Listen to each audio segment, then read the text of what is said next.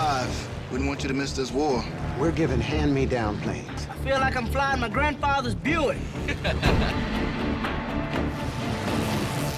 They got us out here using planes to mop floors, fellas. Get your head up, son. You're fighter pilots. Train, 11 o'clock. It's military. Let's give those newspapers something to write about.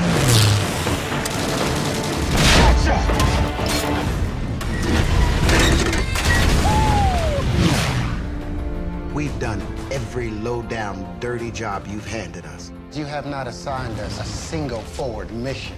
You're just gonna have to suffer a failure.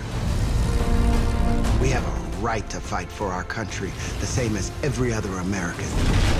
So you shut us down, or you let us fly. If I get you the mission, your men have got to come through.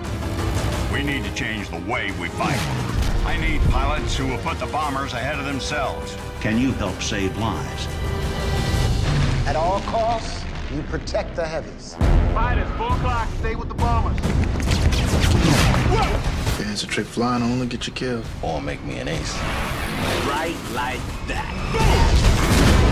8 German fighters or 80 still doesn't change what I think of you and your boys. We don't care. We count our victories. By the husbands, we return to their wives. By the fathers, we get back to their children. To the last minute, to the last man, we fight. We fight. Yes, sir! Junior, get out of the plane!